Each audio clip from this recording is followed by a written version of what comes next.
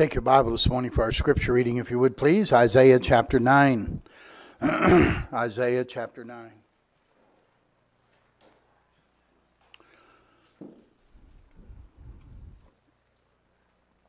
So I think I was here, you might say I was here last Sunday. We read the same scriptures while we're preaching through the names here. Mention Isaiah 9 and verse 6. We've talked about his name will be called Wonderful. We talked about his name will be called Counselor. Today we talk about his name being called the Mighty God. So we're working through the Everlasting Father and the Prince of Peace for the 5 Sundays here of December. And so we'll read these verses again together, verses 6 and 7 of Isaiah chapter 9. And as our custom is, let's stand together to read the scripture. Let's read both these verses in unison, beginning on verse number 6. Ready? For unto us a child is born, and unto us a son is given, and the government shall be upon his shoulder, and his name shall be called Wonderful, Counselor, the Mighty God, the Everlasting Father, the Prince of Peace. Of the increase of his government and peace there shall be no end, upon the throne of David and upon his kingdom, to order it and to establish it with judgment and with justice from henceforth even forever. The zeal of the Lord of hosts will perform this. And let's pray. Father, add your blessing to the reading of our scripture this morning. Lord, I want to thank you for the wonderful music today. I've enjoyed it, and it's ministered to my heart. I pray it's ministered to others in the room as well. Thank you for the people of God who love to sing the songs of God. And Lord, the message that has been in these songs today is, I pray it's been a blessing to you as we've sung with melody in our heart unto you this morning. And I pray now, Lord, that you will make our hearts ready to receive the truth from your word, that your blessing will be upon the special, as once again you help us to focus on our Lord and Savior, Jesus Christ. And it's in his name we pray. Amen.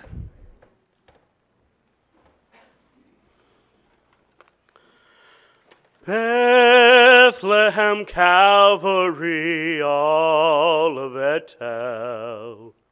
Oh, what a Savior is mine. Mountain and plain with his praises shall swell. Oh, what a Savior is mine. Oh, what a Savior. Oh, what a Savior. Oh, what a Savior is mine. Unto the uttermost, he's wonderful and glorious. Oh, what a Savior is mine. There on the cross where he died for my sin. Oh, what a Savior is mine, giving his life a poor wonder to win. Oh, what a Savior is mine, rising again in his infinite grace. Oh, what a Savior is mine, shedding upon me the light of his face. Oh, what a Savior is mine. Oh, what a Savior. Oh, what a Savior. Oh, what a Savior is mine. Unto the uttermost, wonderful, glorious. Oh, what a Savior is mine. Lifting my burdens, relieving my care. Oh, what a Savior is mine, giving me courage to do and to dare. Oh, what a Savior is mine. Sing with me if you would. Oh, what a Savior. Oh, what a Savior. Oh, what a Savior is mine. Unto the uttermost, wonderful, glorious. Oh, what a Savior is mine. Amen. Oh, that's good. Father, we thank you for a wonderful Savior we have in the Lord Jesus Christ. And Lord, I'm asking you that you would minister to our hearts this morning. I'm asking you, Lord, to come and walk up and down the aisle and in and out of the rows and stop at every occupied seat. Minister to the people in this room this morning. We're asking you to once again honor the preaching of your word. I pray you would help me as I bring the message this morning and help each individual as they listen. And we would understand and grasp that this child that is born and son that was given was the mighty God. Help us today. Minister to our hearts. Help us to see your greatness this morning. It's in Christ's name I ask it. Amen. We have talked about his name is be called Wonderful. We have talked about his name last week will be called Counselor. And now the third name that the Lord says that this child would be called would be the Mighty God. Jesus would be known as the Mighty God. I would ask you this morning, and we could ask many people today, just who is the Jesus that you say you're interested in? Who is this Jesus that you have placed your faith in? Is he a God who is all talk and no action? Is he distant?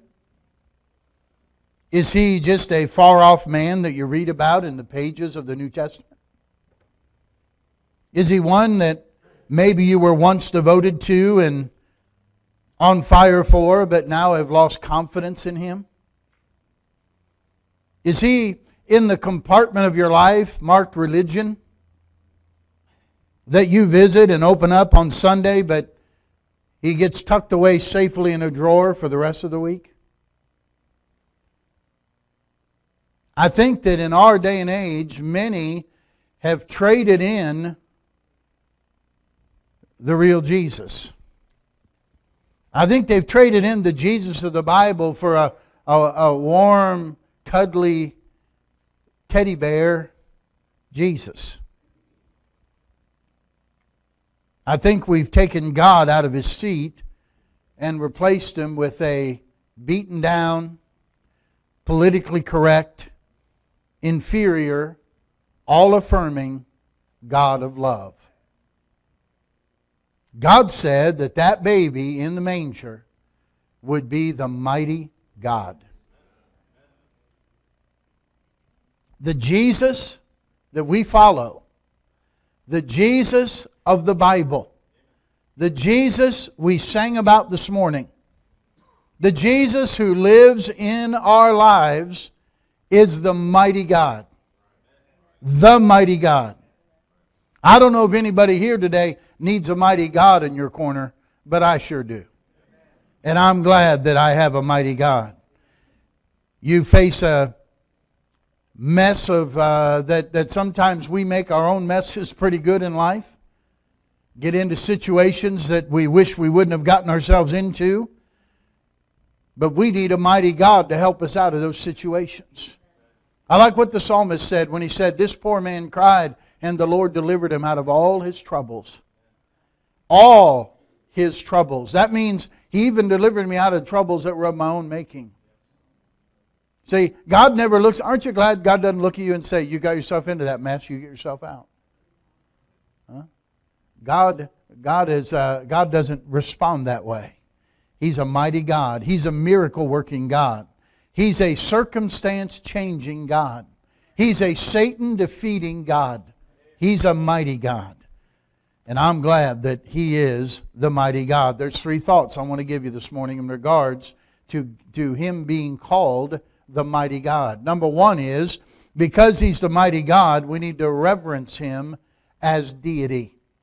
Reverence Him as deity. We worship Christ as the Lord. We adore Jesus Christ as God.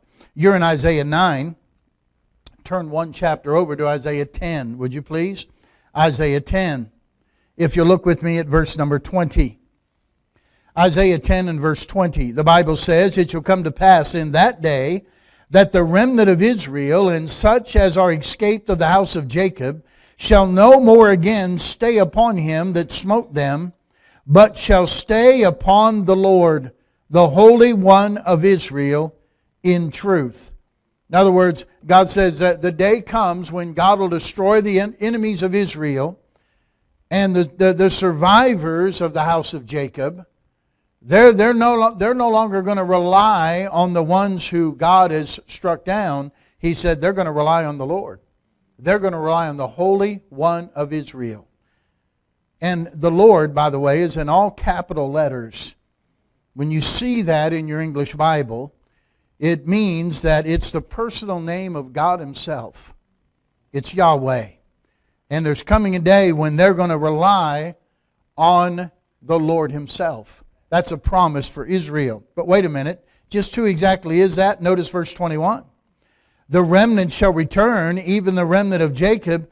And who are they going to return unto, church? The mighty God. Well, that sounds a lot like what we read in Isaiah 9:6, doesn't it? He's the mighty God. The same name we have for Jesus Christ in Isaiah 9 and verse 6. Deuteronomy 10 and verse 17 says this, "For the Lord your God is a God of gods and Lord of lords, a great God, a mighty, and a terrible, which regardeth not persons, nor taketh reward." So Isaiah called Him the mighty Christ, and Deuteronomy called Him the mighty God. Isaiah called Him the mighty God. Look over with me at Jeremiah. You're in Isaiah, just turn to your right and go to the book of Jeremiah, chapter 32. Jeremiah, chapter 32.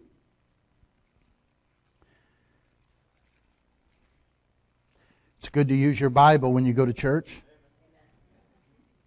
Last I checked our sign out front, it still said Bible Baptist Church. Jeremiah 32. And notice with me verse number 18. "Thou showest loving kindness unto thousands, and recompensed the iniquity of the fathers into the bosom of their children after them. The great, the mighty God, the Lord of hosts, is His name." The great, the mighty God, the Lord of hosts, is His name. Jesus Christ, the child, the baby that was born in the manger in Bethlehem, is none other than the mighty God Himself. God with us. Our life only gets purpose and meaning when we worship Him as the Lord God. When we understand who He is and we worship Him that way. Somebody said the problem is too many of us worship our work, then we work at our play, and we play at our worship. No wonder our lives are so messed up.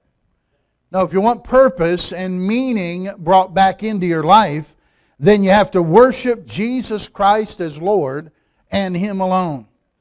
Listen, one day every knee will bow and every tongue will confess that Jesus Christ is Lord, to the glory of God the Father. You either bow now voluntarily or you will bow later. And you'll acknowledge that He is the Lord. Man was inspecting a house he wanted to buy. He was particularly struck by the beauty of one of the rooms in the house that he wanted to use for a study. But he said to the man selling him the home, he said, "But I don't like that cupboard in the corner." I'll have to remove it. The builder looked at him who was selling him the home and said, I don't think you will. And the fellow said, well, I can do what I want if I buy the house. He said, not with that cupboard you can't. And the fellow said, well, why not? Is it protected by a clause in the deed or something? And the builder said, no. It's not on the deed, but it is in the plans. You cannot take the cupboard. You can't take that cupboard away without taking down the house. It's part of the main structure. That's how it is with the worship of God and the worship of Jesus Christ as the mighty God. You can't live without that in your life without your whole structure falling apart. What has happened in our society? What is it that's going on that we see people doing things that were unimaginable? Living, not, by the way, whoever thought we'd live to see a day when people didn't know if they were even male or female? I mean, that's just, if you'd have said that to somebody in the 1960s or even 1970s, they'd look at you like you had too many holes in your head. They'd have said, you need help. That was just unfathomable. What has happened to us in our society? What has happened to us is we've left God. And we've left the worship of God. And everything is falling apart. Tim Keller in his book, The Reason for God, said this: if you center your life and your identity on your spouse or your partner, you'll be emotionally dependent, jealous, and controlling. The other person's problems will be overwhelming to you. That's why I always cringe when I hear a husband or a wife in reference to either one say, well, she's my rock or he's my rock. My friend, there's only one rock, and that's Jesus Christ. And the one, listen, husbands, you ought to love your wife, the second most person you love in the world, and the first one ought to be God. And right after God, you love your wife. And wives, love your husband, but you better love God first. And then love your husband. He went on to say, if you center your life and identity around your family and children, then you try to live your life through your children until they resent you and have no self of their own. And at worst, you may abuse them when they displease you. If you center your life and your identity on your work and your career, you become a driven workaholic. At worst, you'll lose your family and your friends, and if your career goes poorly, you'll go into depression.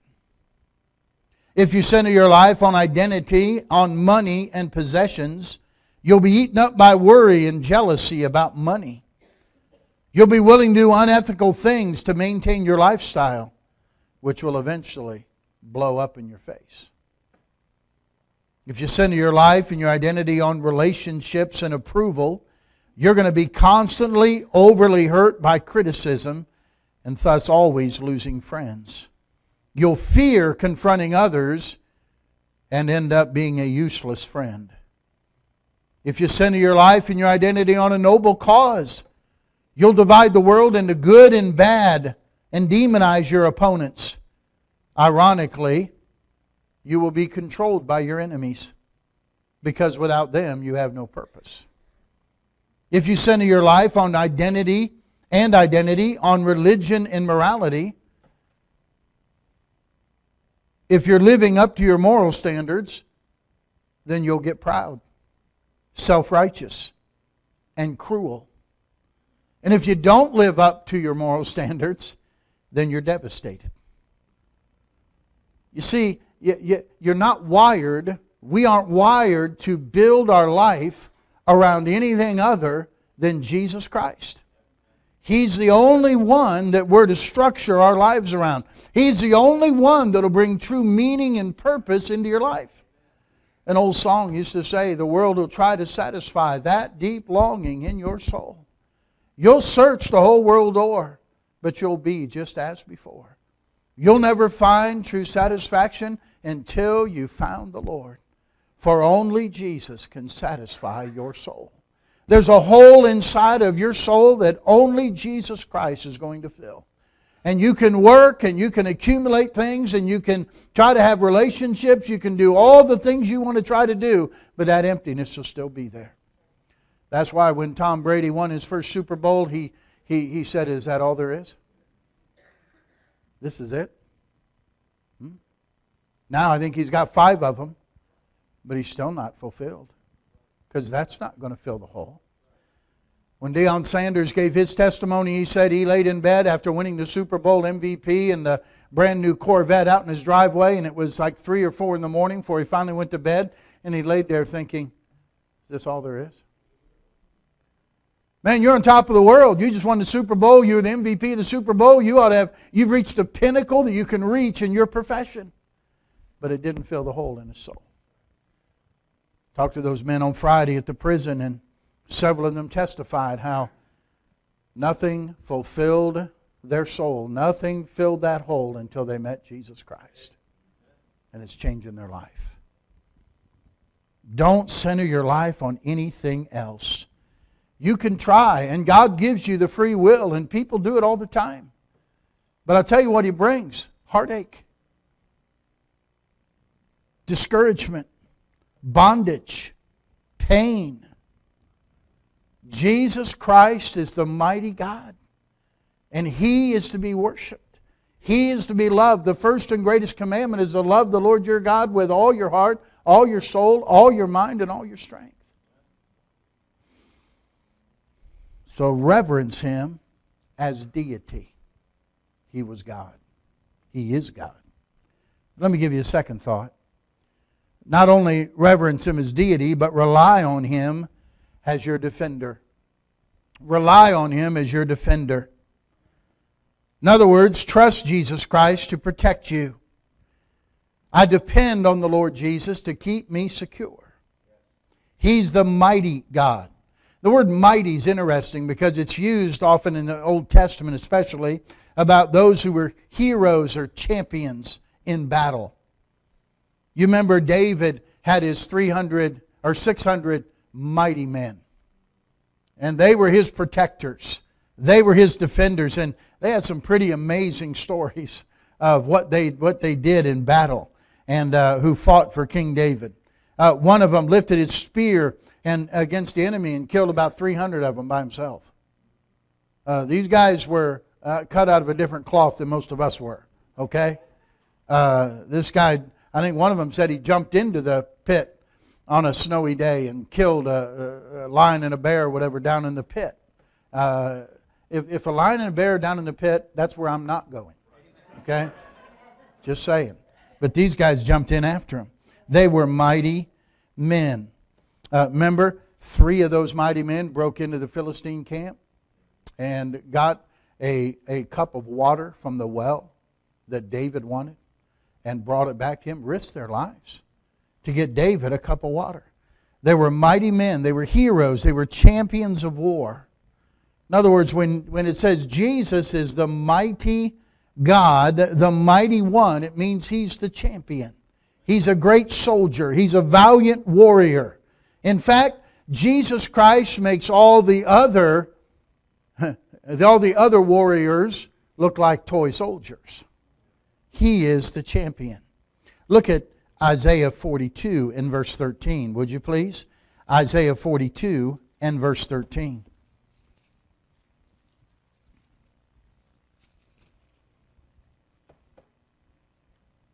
Notice what it says here again about the Lord. Verse 13, the Lord shall go forth as a mighty man. He shall stir up jealousy like a man of war. He shall cry, yea, roar. He shall prevail against his enemies. Who's that mighty man? I would tell you the mighty man is Jesus Christ. He's the one who prevails against His enemies. He doesn't just prevail against His enemies. He prevails against all of His enemies. Jesus Christ is undefeated. He's never lost a battle. He was tempted in all points like as we are, yet without sin. Never one time was He defeated. And He's our defender. He protects us from our enemy. Hebrews 2:14 says this, for as much then as the children are partakers of flesh and blood, He also himself likewise took part of the same, that through death he might destroy him that had the power of death, that is, the devil. When Jesus died on the cross, remember the Bible said that He'll bruise your heel, but Jesus, you'll crush His head. I don't know about you, if you have a choice between having a bruised heel or a crushed head, I think you take the bruised heel every time, okay? And you may limp a little, but you know what? A crushed head, you're done. And He crushed the head of Satan when He died on the cross, and He got the victory. So Satan does not have to have power in your life anymore. You have a defender. You have someone who's canceled the power of sin in your life. That's Jesus Christ. Don't let Satan destroy your family. Don't let Satan destroy your relationships. Don't let Satan destroy your life anymore. He doesn't have the power over you. That's why God can tell us in the New Testament, resist the devil and he will flee from you. Because greater is He that's in you than he that's in the world. You have to call on Him. Call on Him. He's right there. When the devil comes knocking, just send Jesus to answer the door. You stop answering the door. Rod Cooper was raised on a pig farm, which processed about 1,000 pigs a year. In one field, they have 200 or 300 little piglets running around. Every day at 4 in the morning, he had to feed those little oinkers. He walked into the field and they all scattered. And one day a little pig came up to him and began to chew on his foot. He picked the little pig up and began to pet him, but soon the little pig wanted down. But Rod said, "No, I'll let you down when I'm ready." And at that moment, he said, that little pig let out a squeal such as he'd never heard in his life. And in about 2 seconds, 30 mama pigs weighing 500 to 600 pounds were headed his way. Rod said, I put the piglet down and headed for the fence. I barely made it over, and all the mama pigs were snorting, walking back and forth on the other side of the fence, saying, I dare you to come back over here and bother one of our kids. Now he reflected on that incident, and he said this, as I look back at that, I realized that little rascal was not intimidated. He was out of control, but he wasn't intimidated. Why not? Because he knew one squeal, he was only one squeal away from resources. You get it? We're just one squeal away from resources. Just call out to Him. One squeal is all it takes, and Jesus Christ, our defender, our champion, our mighty one, is there to defend us and to take care of the enemy. Reverence Jesus as deity, but recognize Him and rely upon Him as your defender. You know, the mighty God, He has no limitations. In Mark 5, some of you are familiar with the story of a father named Jairus. He had an only daughter who was 12, and she was dying. And he came to Jesus and sought Jesus to come to heal his daughter. Now Jairus was a ruler of the synagogue, so by coming to Jesus, he's going to lose his job. The Jewish leaders were not embracing Jesus, okay? But he wants to save his daughter's life. And of course, if you remember the story in Mark 5, when he comes to Jesus, as they're going with Jairus to his house, and there's a crowd, a woman works her way through the crowd and touches the hem of Jesus' garment. Do you remember the story? Jesus stopped, said, "Who touched me?" And of course, the disciples said, "Man, there's a crowd here, Lord. Everybody's jostling and hitting each other." No. Jesus knew virtue had gone out of him. And he knew somebody had touched him in faith. And he stops. Now, I'm sure Jairus is thinking, Lord, we don't have time for this. We have to be somewhere. Lord, you ever gotten frustrated because God wasn't on your timetable? You ever told God how much of a hurry you're in? You ever notice that God's never in a hurry? And God's never in a hurry because you know why? Nothing's impossible for Him. There's no limitations with Him. In Jairus' mind, we have to get there before she dies. And Jesus is thinking, if she's dead, I'll bring her back to life. I'm the resurrection and the life. Resurrection isn't a day. Resurrection is an event. Resurrection's a person. So Jesus has no worries at all. And of course, He deals with the woman with the issue of blood, who He heals. And then He goes on to Jairus' house. And when He gets there, they're moaning, they're screaming, they're wailing. They're mourning for the dead. The girl's dead. Jesus said, she's not dead, she's sleeping. They laughed at Him. Said they laughed Him to scorn. Made fun of Him. So Jesus said, okay, all of you out. He put them all out of the house. And just took in mom and dad with Him. Remember what He did? He touched that little girl and had her get up. She got up and was alive. Brought her back from the dead. Why? Is it an incredible thing with you that God would raise the dead? Huh? It shouldn't be. He's the mighty God. There's no limitations. You say, well, I might as well throw it in and nothing can happen now. You telling God nothing can happen? Are you telling God He can't do the impossible? Someone said there's 3 stages any great need goes through. Number 1 is impossible. Number 2 is difficult. Number 3 is God did it. So I'm just in an impossible situation. Well, thank God you have a mighty God who can do the impossible. He's not worried about the circumstances. You may be involved with something, say medically speaking, then they say, I can't get any better. Financially speaking, they say, I don't have any hope. The thing you're thinking about or the trouble you're in, you say, with the resources, I see them, there's nothing I can do. But wait a minute, you have a mighty God with whom are no limitations. All things are possible with Him. He crosses every barrier. He breaks through the walls. Nothing will hinder Him from accomplishing His goals. He's the mighty God. He transcends time, space, hearts, money, obstacles, the economy, doctors, paychecks, governments, courts, all things. He's the mighty God. He can reverse the irreversible. He can fix the unfixable. He can do the undoable. He can beat the unbeatable. He can save the unsavable. He can change the unchangeable. He's the mighty God. I'm glad He's the mighty God. Nothing could hold Jesus Christ. Not even the grave. Not even death. Not even a stone rolled across the door. That was nothing. He is in control. And as long as I know He's the mighty God, I want Him in control. I don't want to be in control. So I want to reverence Him as deity. I want to rely on Him as my defender.